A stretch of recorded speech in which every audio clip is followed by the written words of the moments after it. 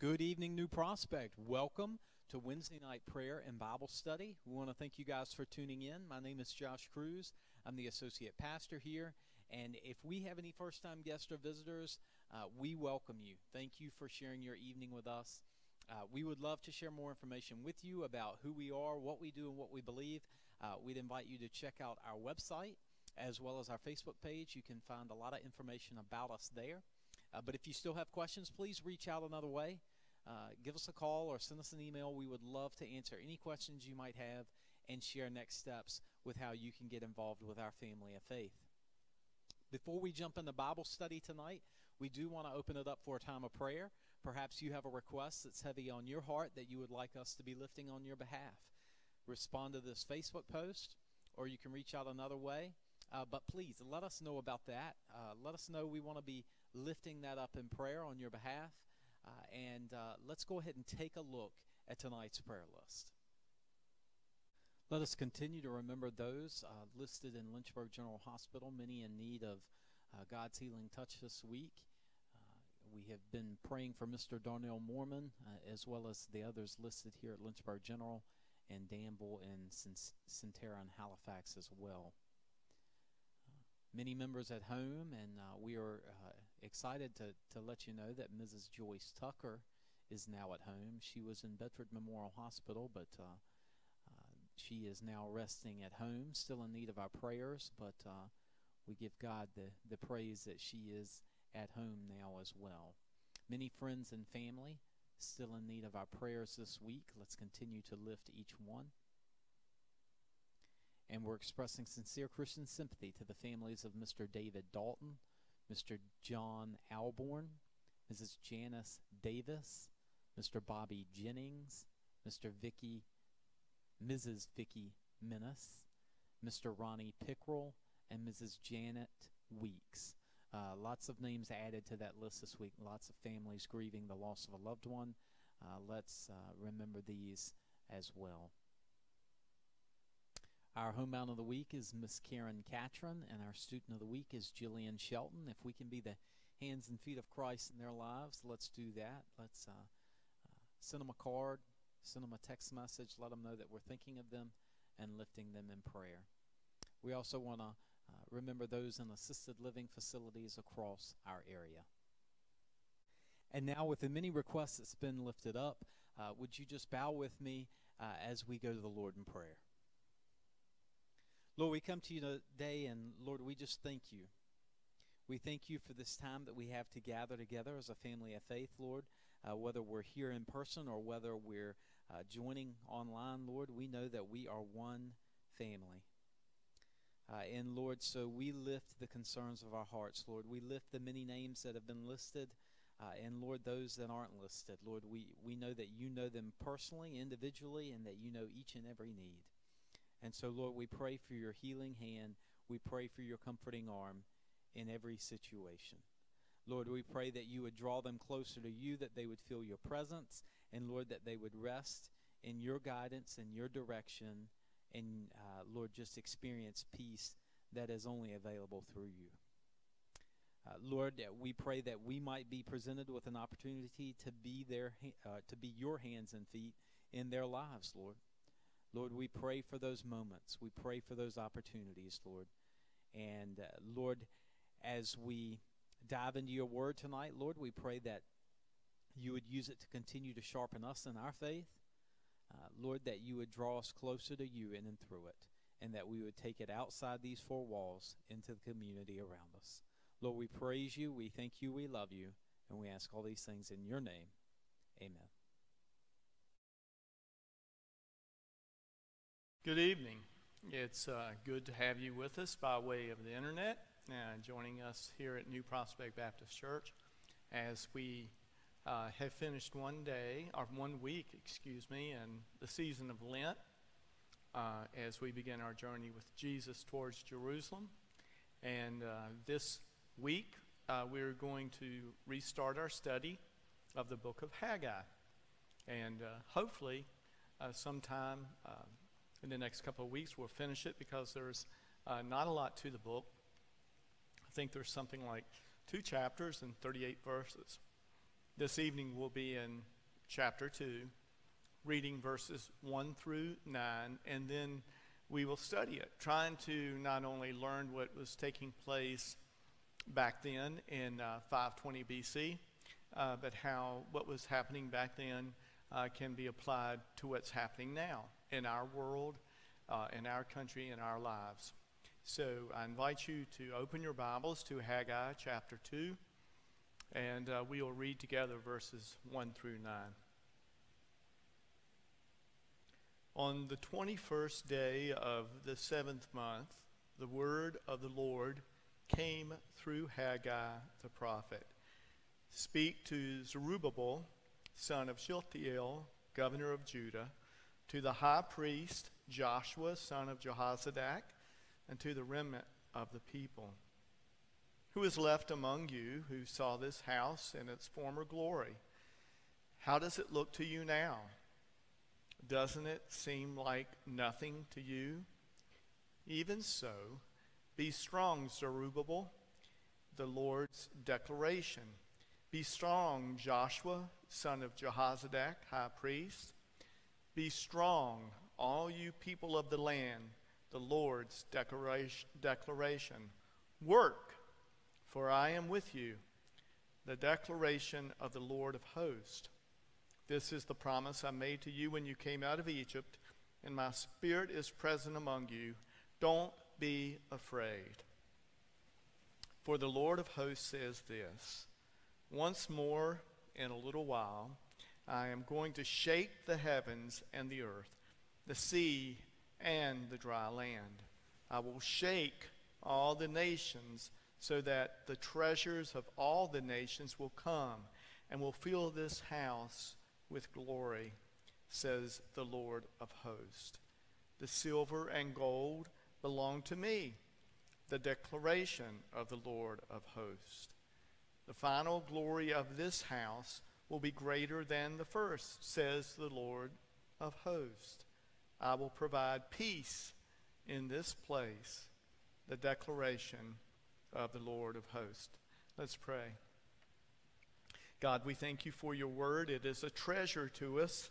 We hope, Lord, we value it in the right way, understanding that it is a light unto our feet, a lamp unto our path. We seek to live out its precepts and principles.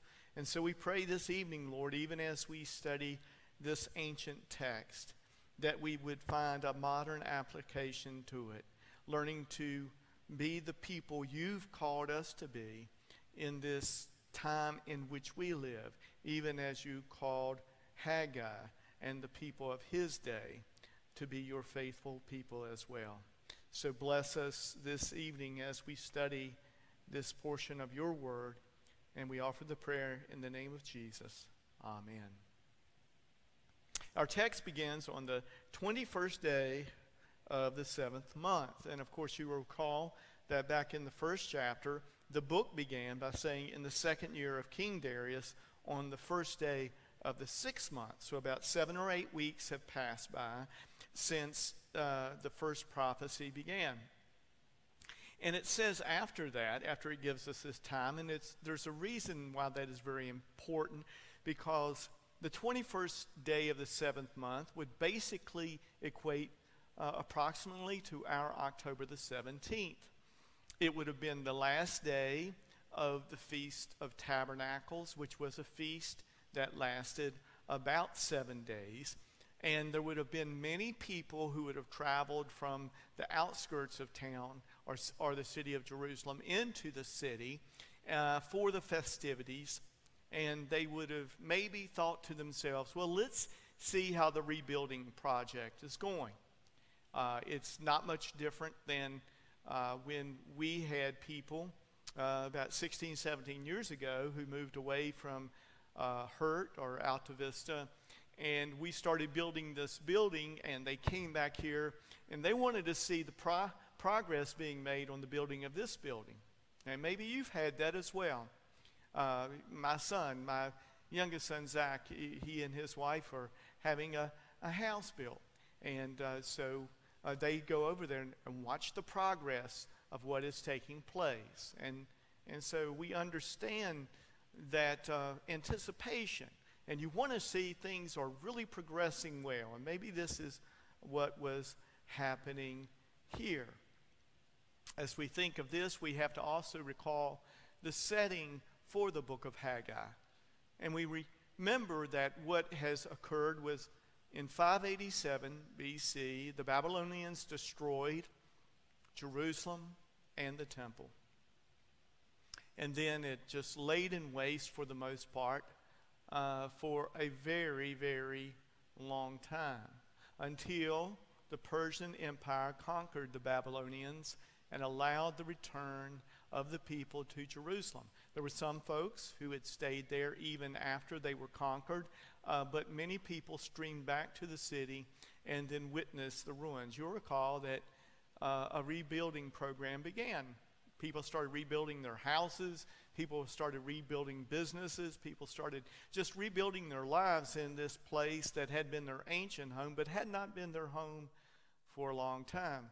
Progress was made on the personal level, but not so much on a religious level, especially in regards to the rebuilding of the temple. And so even though it had started some 16 to 18 years before, it still basically was nothing much more than a foundation. And that's where Haggai comes in. He goes and he says, look, you've rebuilt all of this stuff, but you've ignored this part of your religious life. And the temple is representative of you as a people and your relationship to God. And so you need to begin this in earnest.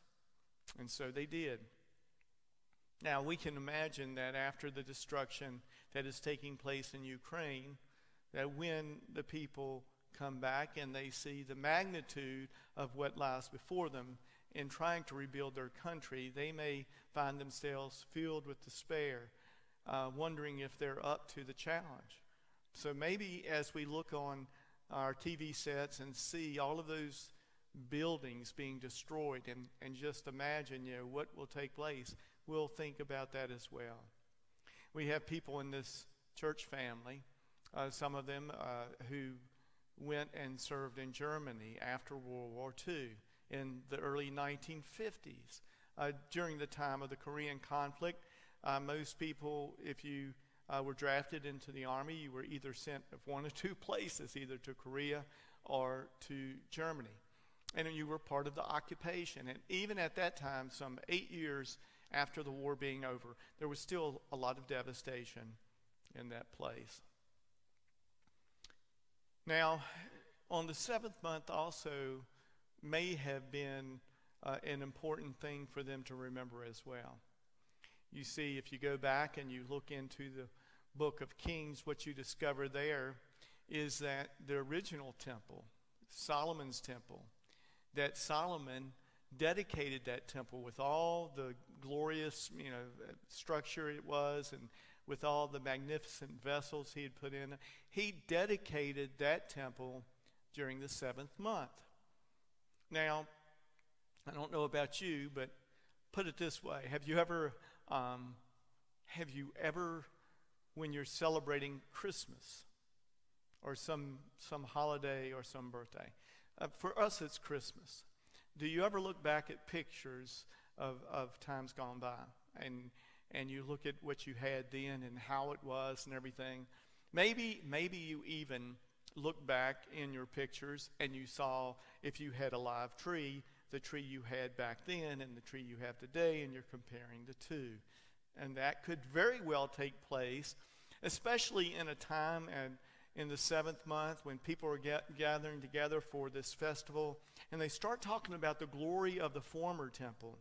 And as they're talking about the glory, one of the things that we typically do when we're talking about the glory of a former thing is we elevate it even in its magnificence. We make it even better than it was, and the temple was great, so you can imagine how they were speaking about it then, because people were saying, oh man, that temple was just wonderful. Then they look at the present structure and they become even more despondent and depressed as they think about the magnificence of the former one. Now, what does that do? that gives you not much hope for what you're doing in the present. I mean, put it this way. If we're working hard on something that has existed for quite some time, but we believe our present efforts will not bear anywhere near the fruit that the former one did, then we might find ourselves saying, what's the use? And that way, our despondency leads to depression, and that leads us to quit the work at hand. And to tell you the truth, we can understand this in a way. Many of you may be watching this right now, studying along in this. Maybe you grew up, as I did, in the late 50s or early 60s. You may be part of what's called the baby boomer generation, or maybe a little bit before or a little bit afterwards. But what I know about that generation is this. If you go back and look at almost any church's quote unquote what their longtime members refer to as the glory years, it will for the most part be somewhere between the 1960s, early 60s through the 80s. And part of that is because of the fact that the baby boomers were part of a generation that was the largest of its time. And not only that, you had all of these men and women too, returning from war in World War II and the Korean conflict, who set about building their lives. And one of the things that they became involved in was the church. And so the church was this wonderful place. You go back and you look at some of the pictures of New Prospect Baptist Church, our pictorial directory from the 1970s. And I have one up in my office, and it's just filled with pictures of people. You look at the sanctuary, it's filled to capacity, choir loft filled and everything else. And people say, look at what we once had. You look at all the different things like Royal Ambassadors and GAs and the WMU and all of these ministries and mission opportunities of the church. And you remember that. And yet today, you wonder what. And then you look at the number of children typically in the average family back then, and you realize very families are that large today, and you can understand the difference. But if you look at the past and remember the grandeur of it, and you look at what's taking place today as we're in the midst of recovering and restructuring from the pandemic, you might say, we're not what we used to be. And seldom we are. Just like these folk here are thinking about the past, and they have to deal with the present. And that's why in verse 3 we read, who is left among you who saw this house in its former glory? How does it look to you now? Doesn't it seem like nothing to you?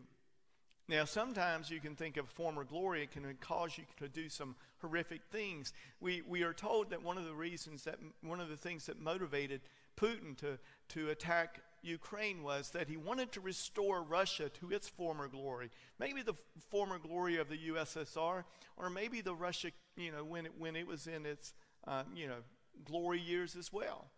And it's led him to do some horrific.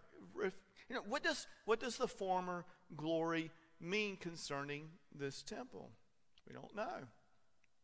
As we think about it, though, we go back and we look at the time of it. We understand that, 587 BC, this is 520, 67 years have passed since that date.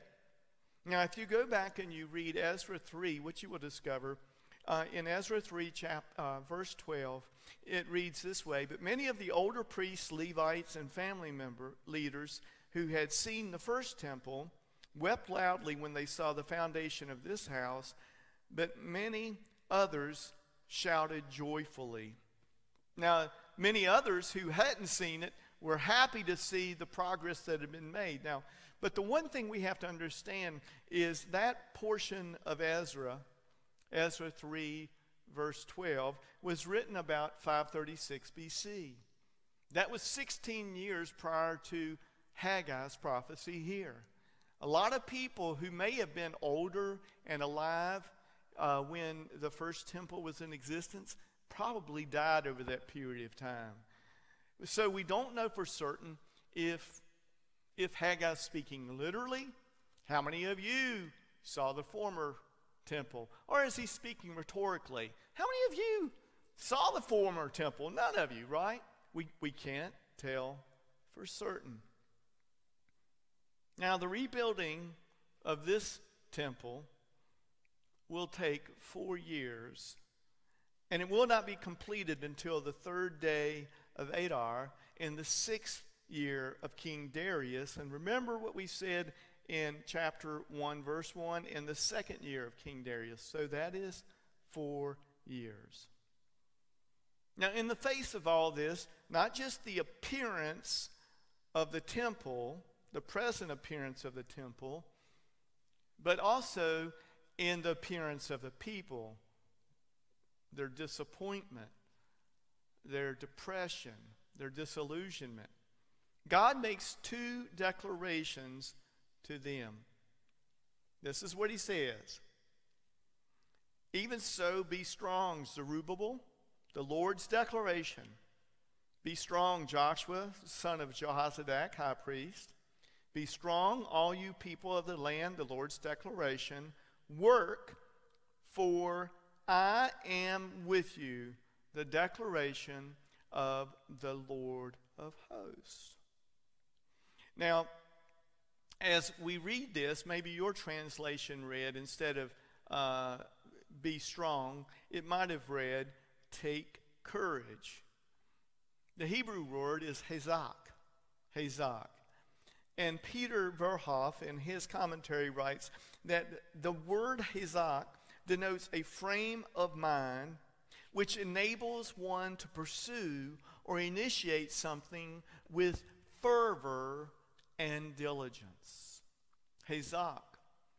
Be strong, be courageous. Does that sound familiar to you? Some of you may love the book of Joshua. And if you go back to Joshua chapter 1, what you discover is repetitively Joshua is saying to the people who are getting ready to enter the land, of course, through God, be strong and courageous.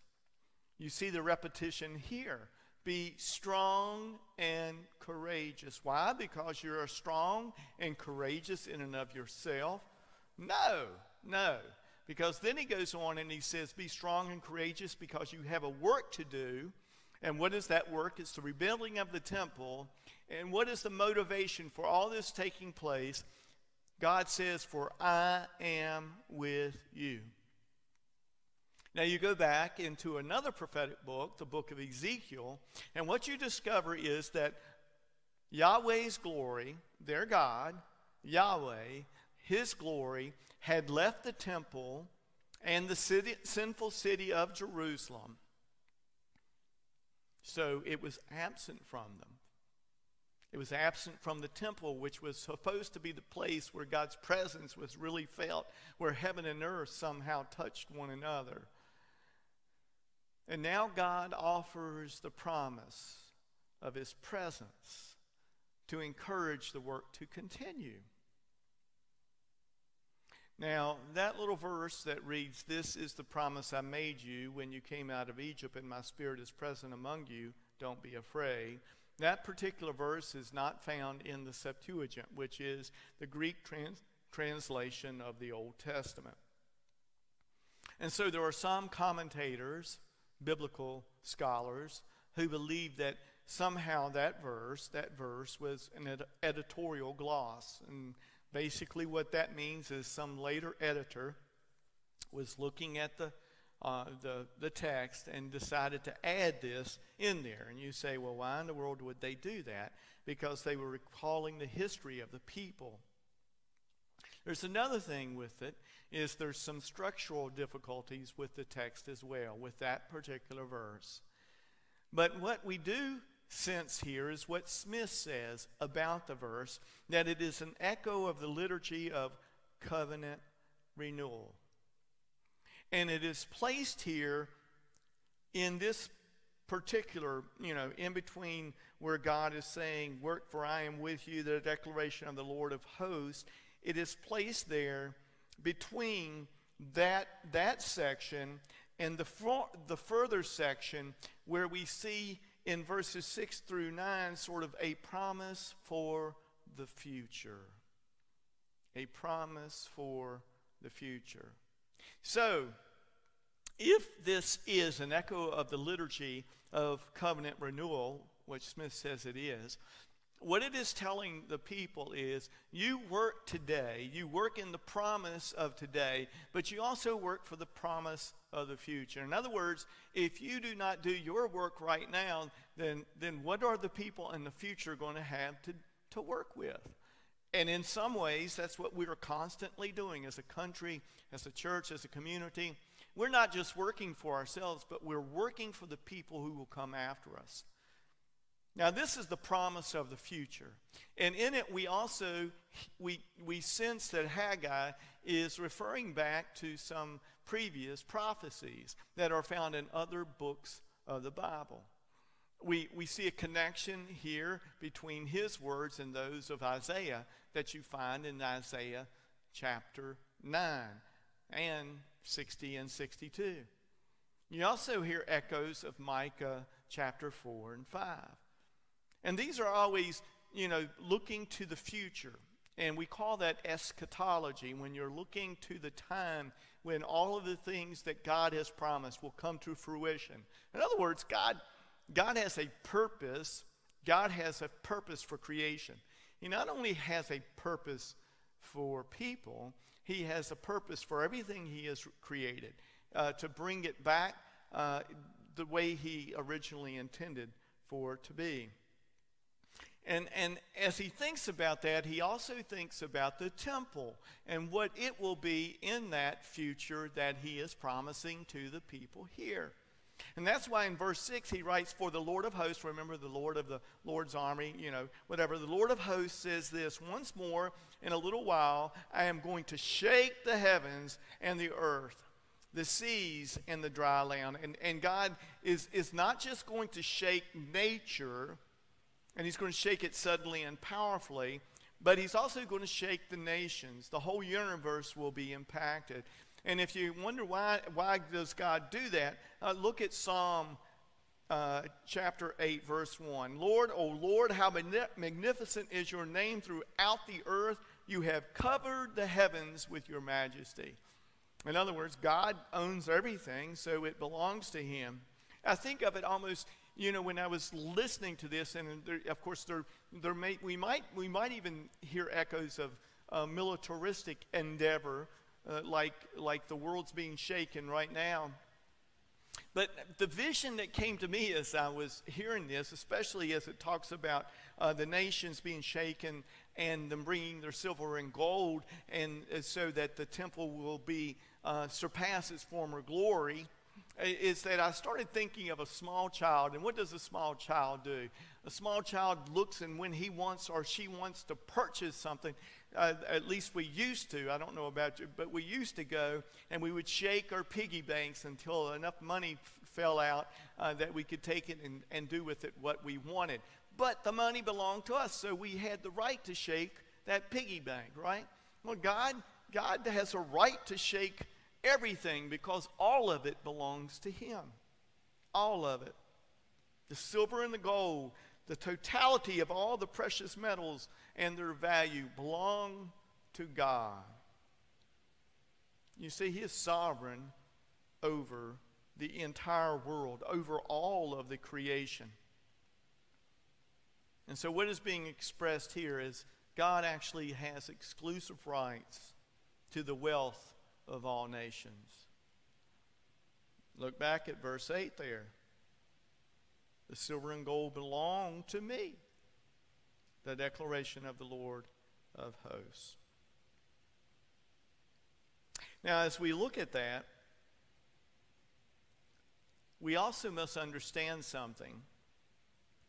When it says that God is shaking the nations, there's an implication, I think, here. And that is that somehow, not not only is God shaking the nations so he can get from them what he wants, but he is shaking the nations so that they will come into a covenant relationship with him. That's God's desire, that all, and that's the vision that you have, like in the book of Revelation, where every tribe and every nation, all peoples will come. And we read, every knee shall bow. That's an all-inclusive term. Every knee shall bow. God bringing the whole of all the nations into a right relationship with himself. Now, in the final verse that we're studying this evening, it says, the final glory of this house will be greater than the first. So even if they're looking at the present temple and they're thinking about the past temple, it being more glorious than this second one, God says, you know what? There's going to be a future for the temple that will surpass even that first one. And then he goes on to say, I will provide peace in this place, the declaration of the Lord of hosts. That is the way the Holman Christian Study Bible translates it. It may be that your Bible translation reads the prosperity. The Hebrew word that is being translated in both instances is the word shalom. And quite possibly you've heard of that word shalom. And this is where Haggai is pointing to the blessings of the Messianic age, where all people will share in this peace, this prosperity, this wholeness, this wellness of God through faith. And until that time, we're not to so be enamored with some future that we can't think about the present, but we're to work in the present until that future comes. Some of you recall that old song, "We'll work till Jesus comes." We'll work till Jesus comes. And that's what we are called to do. I know sometimes you and I get frustrated. I mean, think about it. 2,000 years ago, Jesus gave to his followers that great commission, go into all the world, right? Preaching the good news of the kingdom, making disciples. And we're still a long ways from making disciples of all the world, and that can be frustrating. But that should not keep us from being faithful in our generation. Just like Haggai was just talking to those folks in the 6th century BC, encouraging them to be faithful because Yahweh was present with them. We know Yahweh is present with us as well. Let's pray. Dear Heavenly Father, we do thank you for your presence with us in these tumultuous times. Lord, we look around us and we see everything that is happening in our world and in our country and out in the culture at large. And sometimes, Father, we get exasperated. We feel overwhelmed. And yet our confidence comes not, Lord, through what we believe man can accomplish, but because we know what you can accomplish through men. We pray, God, even for ourselves, that because you are present with us, that your shalom, your peace, would be experienced by other people because of the work you've called us to do. Bring us to peace with one another, even as we pray for Ukraine and Russia to come to peace.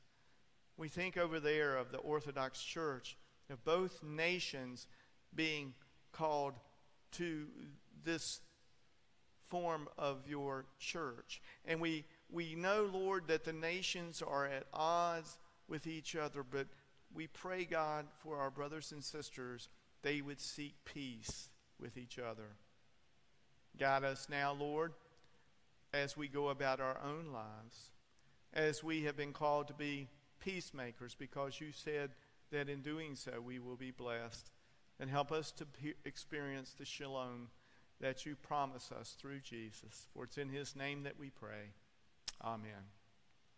I look forward to seeing you next week. God's blessings upon you as you study his word and as you live it out.